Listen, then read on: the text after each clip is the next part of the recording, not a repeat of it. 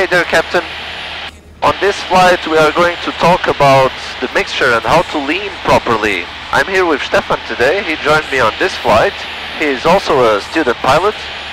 And, you know, throughout my aviation career, I saw a lot of conflicting ideas on how to lean and how to properly set the mixture. And so I thought, I did a lot of research, a lot of investigation, and I thought it would be maybe helpful to create this video where I explain some stuff that I found, some information, some links to videos, etc. that could be helpful to other people. So let's get into it. My name is Bruno. My name is Stefan. And you're watching Lean to Peak.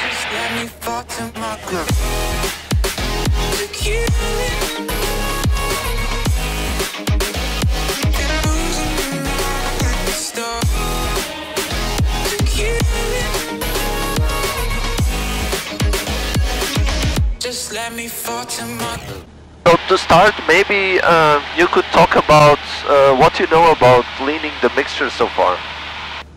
Okay. If you have any idea when you should do it, how you should do it, etc. Okay. Do you have an idea? I'm just thinking. Normally it's to it's for the mixture. It's for the engine, right? That the engine is at the full power, and for the consumption, the more higher you go up, right, the more you need to mixture. Exactly. You need it back. Yeah. This is what I know, actually.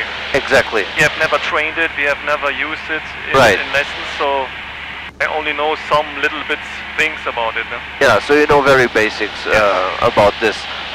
So I started, like most people, with Flight Simulator. And in the Flight Simulator you get some basics of this stuff also, and also from the POH. Yep. And there it is said basically, when you are cruising above 3000, that you should lean until you have peak EGT and then plus 50 Fahrenheit, yeah? And this was my truth for a long period of time. But then when I started studying for the exam, you will find in the question catalog, when should you lean the mixture? And the answer is when the power setting is below 75%. Okay. This is the answer that you will find in the question catalog. Okay. And I'm like, oh, okay. So it doesn't matter how high I am. Yeah. Above 3000, below 3000, doesn't matter. What matters is percentage of power. Yeah, 75%. Yeah, so, but what do I do now? Do I need to take my power charts every time I'm cruising, and I need to see, okay, how many RPMs am I doing? What's the 75%? Yeah. That's not very comfortable. Yeah. So, in fact, then, if you see, I saw one video that talked about these markings here on the tachometer. Yes. Had you seen it before? Yes. No. Yeah, it's very interesting. There's Sierra Lima 5 and 10.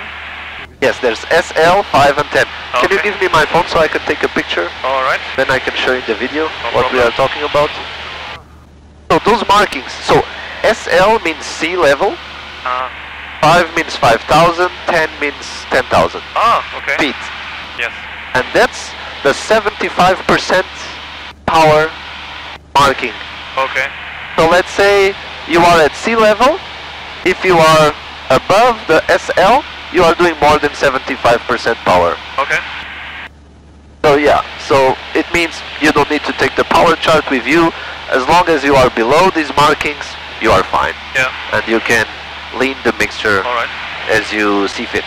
But then, now the question is, until when do I lean the mixture, yeah? Yeah. And for that comes the next information I have. Can you take the controls a little bit? Of course, if you want. Yeah, just follow the river. Yes, It's sir. fine for you. Pay attention that we don't crash into anything. Yep. And at least stay on our altitude. Would be fine. Right. We lost a little bit some feet. this chart was very, very helpful for me. So you can see on the right side we have full rich. Yeah? Yep. And then as you reduce the amount of fuel in the mixture, yep, you get to this max power range. Ah, okay. Yeah? Yep. And how do you know exactly where you are in this max power range? It's when you have peak RPM. Ah, okay. So if we start reducing the mixture, I'll just, yeah, I think 2300 is a good value to start. I will try to stay leveled if it's possible. It's a bit hard now, but I will start reducing this and we should notice more RPMs at some point. And EGT is rising. Right. Yeah. If EGT starts going down, let me know. It means we went too far. Ah, okay.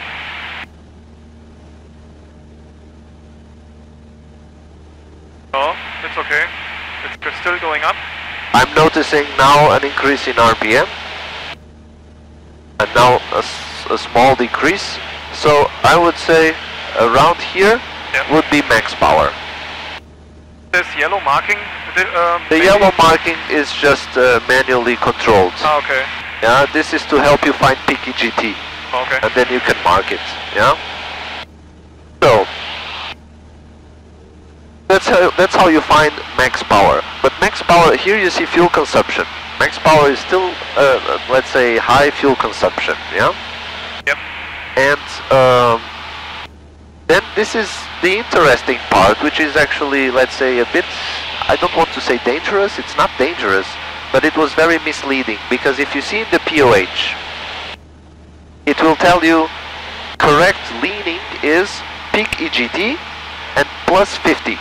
Okay. This will get you here, which is actually the most dangerous area for the engine. It's where the engine is hottest. Okay. This CHT is engine temperature, basically, yeah? And so, unfortunately, the POH makes no sense. And the POH was written many years ago. Okay. And in fact, this is now the next chart that I want to show you. Alright. I'm open it. Yeah. And we have kids singing on our 1 o'clock position. Yes. Nice. Email leaning checklist in summary. Full Yes. reach only for start and takeoff. Ground ops lean for max RPM. Takeoff below 3000 full reach. Takeoff above 3000 lean for max RPM. Climb above 3000 lean for max RPM. Cruise lean to onset of roughness. Yes. Okay. This is from Lycoming, the manufacturer of the engine. Ah, okay. So they know what they are talking about, yeah? They should know, yeah. And yeah, I took this from actually a video from a mechanic. Okay. And he has a very detailed presentation. I'll put the link here that you can check this video. It's a 1 hour long video. Okay. And he goes, it's called basics, but it's already very detailed, yeah? For him it's basics maybe. Exactly. Yeah, and this slide summarizes everything. Basically for a simple aircraft, general aviation like we are flying today, without complex engine instruments. Okay. Like we don't have CHT. Yeah. Here we cannot see CHT, we can only see EGT. Right. Which is okay, yeah, we can check from the other chart that if you have peak EGT and then you reduce a little, you are in the best efficiency area, yeah, which is fine. But the checklist from Lycoming is actually different. Is you are cruising, you set some power, we are well below 75%, so we're completely out of danger that the engine will be too hot. Yeah, we're completely out of danger from the percentage of power. So, so what Lycoming is telling, you should lean until the engine starts Okay. So we can try to do that. I'll just add a bit more throttle, that we are at 2300 more or less. Alright. And we can lean until it's no longer possible to lean anymore. And we should see EGT rise, which we are seeing, and then it should go down again. But we are already noticing the engine is bucking. Yeah, I'm full throttle at the moment, so I'll give it just a little bit more fuel that we go back to the 2300 that we want. And actually, this is the funny part.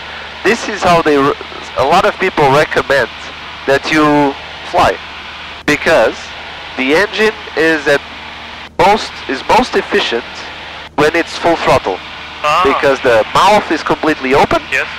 So you have full efficiency, and then actually I can control power with the mixer. Okay, wow. Yes. And yeah, the engine is happy. This is actually how Lycoming is recommending that we run the engines, and it's the best for the engine in terms of fuel consumption, in terms of having a clean mixture, that everything is getting burned. Because if you have too much fuel, the fuel that is not burned is staying in the valves, is staying everywhere, is staying in the plugs. Maybe you know it from the simulator. If you have a good add-on, it says plug fouling. Yes. Yeah, then the engine is not running very well. Yeah. So this is the best for the engine, and it's how Lycoming is recommending that you run the engine. Okay. Wow. I hope it's interesting. Of course. It's yeah. You are using less. You have less consumption. Much less. It's good for the engine as well. Yeah.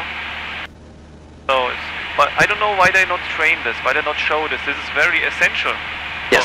No? I agree. My video is complete. If you want to take controls, do whatever you want. We can we can practice. We can try some barrel rolls. No, just kidding. Don't worry, we didn't do anything like that. That's it for this video. I hope you enjoyed it. If you did, smash that like button, subscribe if you haven't already, and activate the notification bell so you get a notification next time I upload a new video. I have to thank Stefan for joining me. It was a huge pleasure having him on this flight and doing this video together. And that's it. I will leave you with the landing. Until next time, take care. See you.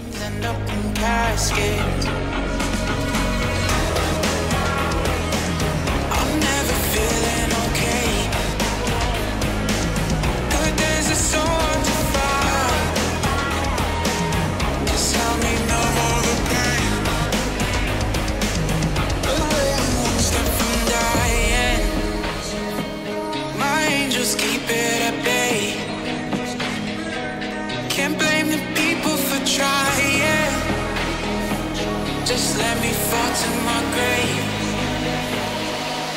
Just let me fall to my grave. To you.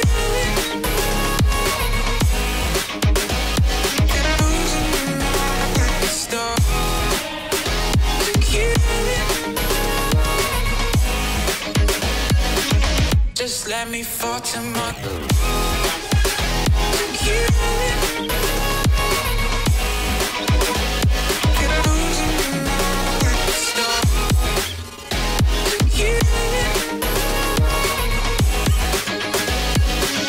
Just let me fall to my grave.